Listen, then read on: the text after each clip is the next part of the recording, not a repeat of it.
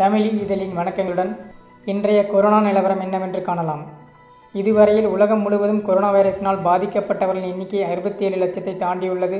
குறிப்பாக இந்தியாவில் 2,20,000 தாண்டியுள்ளது. தமிழகத்தை பொறுத்தவரையில் இதுவரையில் கொரோனா வைரஸினால் பாதிக்கப்பட்டவர்களின் எண்ணிக்கை 28,694 உள்ளது. அதில் குணமடைந்தவர்களின் எண்ணிக்கை 15,762 குணம் அடையாதவர்களின் எண்ணிக்கை 12,697 உள்ளது. இதுவரையில் கொரோனா வைரஸினால் தமிழகத்தில் இறந்தவர்களின் எண்ணிக்கை 232 உள்ளது. சேலம் மாவட்டத்தில் கொரோனா வைரஸினால் பாதிக்கப்பட்டவர்களின் எண்ணிக்கை 214 அதில் குணமடைந்தவர்கள் எண்ணிக்கை 68 குணம் அடையாதவர்கள் எண்ணிக்கை 146 உள்ளது. இன்று தமிழகத்தில் புதிதாக கொரோனா வைரஸினால் பாதிக்கப்பட்டவர்கள் கண்டுபிடிக்கப்பட்டவர்களின் எண்ணிக்கை 1438 உள்ளது. உச்சநீதிமன்றத்தில் 8 வழிச்சாலை திட்ட மேலாளர் மனு. சேலம் முதல் சென்னை வரை 8 வழிச்சாலை திட்டத்துக்கு தடை விதிக்கப்பட்டதை எதிர்த்து தாக்கல் செய்த வழக்கை அவசர வழக்காக கருதி மீண்டும் விசாரணைக்கு எடுக்க கோரி 8 வழிச்சாலை திட்ட மேலாளர் உச்சநீதிமன்றத்தில் மனு தாக்கல் செய்துள்ளார். இந்த மனு நாளை மறுதினம் விசாரணைக்கு வரும் என எதிர்பார்க்கப்படுகிறது. இதனிடையே 8 வழிச்சாலை மேல்முறையீட்டு மனுவை அவசரமாக விசாரணைக்கு பட்டியலிடக்கூடாது என வழக்கின் எதிர் மனுதாரர் கிருஷ்ணமூர்த்தி உச்சநீதிமன்றத்தில் ஆட்சேப மனுவை தாக்கல் செய்துள்ளார். சேலம் மாவட்டத்தில் மேச்சேரி பகுதியில் இந்தியன் வங்கி ஏடிஎம்மில் கொள்ளை முயற்சி. காவல் நிலையத்திற்கு மிக அருகில் உள்ள மேச்சேரி இந்தியன் வங்கி ஏடிஎம்மில் நடைபெற்ற கொள்ளை முயற்சி சம்பவம் அப்பகுதி மக்களிடையே அச்சத்தை ஏற்படுத்தியுள்ளது. சேலம் மாவட்டம் மேச்சேரி பகுதியில் இந்தியன் வங்கி உள்ளது. வங்கியையொட்டி ஏடிஎம் அறை அமைக்கப்பட்டுள்ளது. மேச்சேரி காவல் நிலையத்திற்கு சில மீட்டர் தூரத்திலேயே இந்த ஏடிஎம் மையம் உள்ளது. வியாழக்கிழமை அதிகாலை ஏடிஎம் இயந்திர அறையில் நுழைந்த 2 இளைஞர்கள் கடப்பாறையை கொண்டு இயந்திரத்தை உடைக்க முயற்சித்துள்ளனர். அப்போது அவ்வழியாக மேச்சேரி நெடுஞ்சாலை ரோந்து காவலர் வாகனம் வந்துள்ளது. வங்கியின் ஏடிஎம் அலாரமும் ஒலிக்க துவங்கியது. மும்பையில் உள்ள தலைமை அலுவலகத்தில் கண்காணிப்பு பணியில் ஈடுபட்டவர்கள் மேச்சேரி காவலருக்கு தகவல் அளித்துள்ளனர். வங்கியின் அலார சத்தமும் நெடுஞ்சாலை ரோந்து வண்டியின் அலார சத்தத்தை கேட்டும் கொள்ளையர்கள் அங்கிருந்து தப்பி ஓடினார்கள். புதன்கிழமை காலை கைரேகை நிபுணர்கள் தடயங்கள் சேகரித்தனர். இதுகுறித்து மேச்சேரி காவலர்கள் வழக்கு பதிவு செய்து விசாரணை நடத்தி வருகின்றனர்.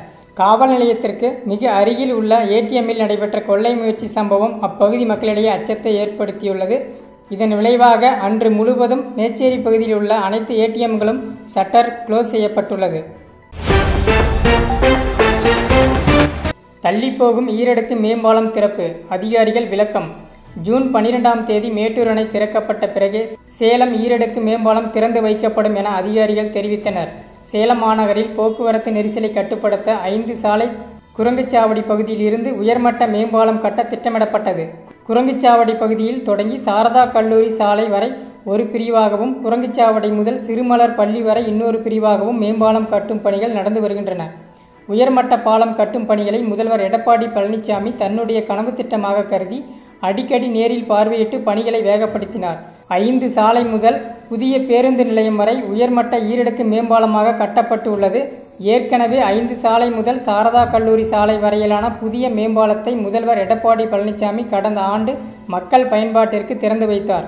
இதையடுத்து ஈரடுக்கு மேம்பாலத்தை பொதுமக்கள் பயன்பாட்டுக்கு திறந்து வைப்பதற்காக முதல்வர் எடப்பாடி பழனிசாமி ஜூன் 6ஆம் தேதி நாளை மாலை சென்னையிலிருந்து சேலம் வருவதாகவும் மறுநாள் ஜூன் 7ஆம் தேதி மேம்பாலத்தை திறந்து வைக்க உள்ளதாகவும் அதிமுகவினர் மத்தியில் தகவல்கள் பரவின.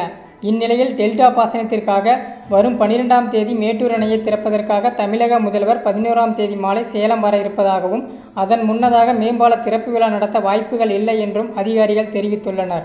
இது தொடர்பாக நெடுஞ்சாலைத்துறை அதிகாரிகள் தரப்பில் கேட்டபோது ஈரடுக்கு மேம்பாலத்தின் மீது மின்விளக்குகள் அமைத்தல், பாலத்தின் அடியில் அழகுபடுத்தும் பணிகள் இறுதிக்கட்டத்தை அடைந்துள்ளன. பாலத்தின் பக்கவாட்டில் புதிதாக வர்ணம் பூசும் பணிகளும் மழைநீர் சேகரிப்பு குழாய்கள் பொருத்தும் பணிகளும் நடந்து வருகின்றன. இறுதிக்கட்ட பணிகளை முடிந்த பிறகே மக்கள் பயன்பாட்டிற்காக இந்த மேம்பாலம் திறக்கப்படும். ஜூன் இறுதி அல்லது ஜூலை முதல் வாரத்தில் இந்த பாலத்தை பயன்பாட்டுக்கு கொண்டு வருவதற்கான பணிகளை மும்முரமாக நடந்து வருகின்றன என்றனர். கத்தியை காட்டி மிரட்டி பணம் பறித்தவர் குண்டாசில் கைது. சேலம் ஜாகிர் அம்மாபாளையம் பகுதியைச் சேர்ந்த சரவணராஜா அதே பகுதியில் ஒருவரை கத்தியை காட்டி மிரட்டியதாக கைது செய்யப்பட்டார். விசாரணையில் அவர் மீது ஏற்கனவே பல வழக்குகள் உள்ளது தெரியவந்துள்ளது.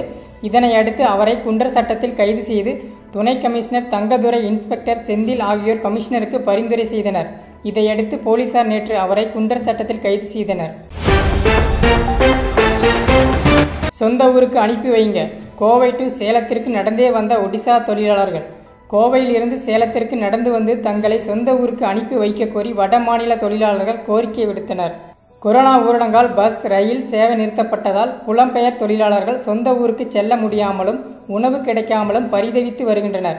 இவர்களுக்காக தமிழகத்தின் முக்கிய நகரங்களில் இருந்து சிறப்பு ரயில்கள் இயக்கப்பட்டு வருகின்றன. சில தொழிலாளர்கள் வேலை இழப்பு, செலவுக்கு பணம் இல்லாத காரணத்தினால் நடந்தே தங்களது சொந்த ஊருக்கு சென்றுவிட முடிவு செய்து நடந்து செல்வதை காண முடிகிறது. அதன்படி கோவையில் ஒரு நிறுவனத்தில் பணிபுரிந்து வந்த ஒடிசா மாநிலத்தைச் சேர்ந்த 20 தொழிலாளர்கள் 160 கிலோமீட்டர் தூரம் நடந்தே கோவையிலிருந்து நேற்று சேலத்திற்கு வந்தனர். பின்னர் அவர்கள் தங்களை சொந்த ஊருக்கு வாகனங்களில் அனுப்பி வைக்க கோரி சேலம் அண்ணா பூங்கா வழியாக கலெக்டர் அலுவலகத்துக்கு செல்ல முயன்றனர். அப்போது அங்கு நின்ற போலீசார் அவர்களை தடுத்து நிறுத்தினர். பின்னர் அவர்கள் அனைவரும் செரி ரோட்டில் உள்ள ஒரு தனியார் மண்டபத்தில் தங்க வைக்கப்பட்டனர். இதுகுறித்து வருவாய்த்துறை அதிகாரிகளுக்கு தகவல் தெரிவிக்கப்பட்டது. பின்னர் அங்கு வந்த அதிகாரிகள் ஒடிசா மாநில தொழிலாளர்களை அவரது சொந்த ஊருக்கு அனுப்பி வைப்பதா அல்லது கோவைக்கு திருப்பி அனுப்பி வைப்பதா என்பது குறித்து ஆலோசனை நடத்தினர். மேலும் ஒடிசா மாநிலத்தில் எந்த மாவட்டத்தைச் சேர்ந்தவர்கள், அவர்கள் பெயர் உள்ளிட்ட விவரத்தை அதிகாரிகள் சேகரித்தனர். இதுகுறித்து ஒடிசா மாநில தொழிலாளர்கள் கூறுகையில், கோவையில் தனியார் நிறுவனத்தில் வேலை செய்து வந்த நாங்கள் கடந்த 2 மாதங்களுக்கு மேலாக எந்த வேலையும் இல்லாமல் பரிதவித்து வருகிறோம். செலவுக்கு பணம் இல்லாததால் சொந்த ஊருக்கு செல்ல முடிவு செய்து கோவையிலிருந்து சேலத்துக்கு வந்தோம். இங்கிருந்து எப்படி ஊருக்கு செல்வது என்பது தெரியவில்லை. இதனால் சேலம் மாவட்ட நிர்வாகம் எங்களை சொந்த ஊருக்கு அனுப்பி வைக்க உரிய நடவடிக்கை எடுக்க வேண்டும் என்று வேண்டுகோள் விடுத்தனர். குடியை விடாத கணவன் இனி திருந்த முடியாது என்கிற விரக்தியில் பெண் தீயிட்டு தற்கொலை.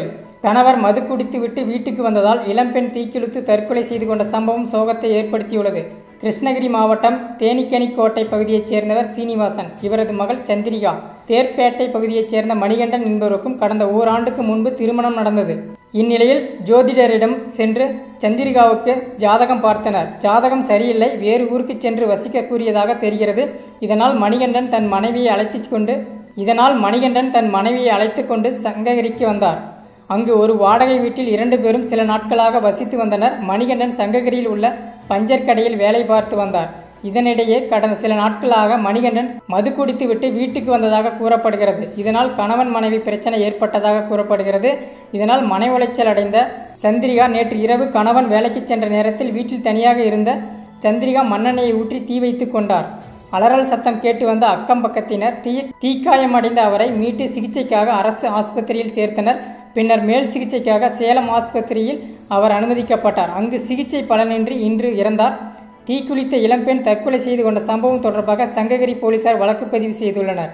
மேலும் இதுபோன்ற சுவாரஸ்யமான செய்திகளை உடனுக்குடன் அறிய தமிழி இதழ் யூடியூப் சேனலை சப்ஸ்கிரைப் செய்து அதனுடன் இணைந்திருங்கள். இன்னும் விரிவான செய்திகளை தெரிந்து கொள்ள டிஸ்கிரிப்ஷனில் கொடுக்கப்பட்டுள்ள தமிழிதழ்.com என்ற இணையதளத்தை அணுகவும். நன்றி, வணக்கம்.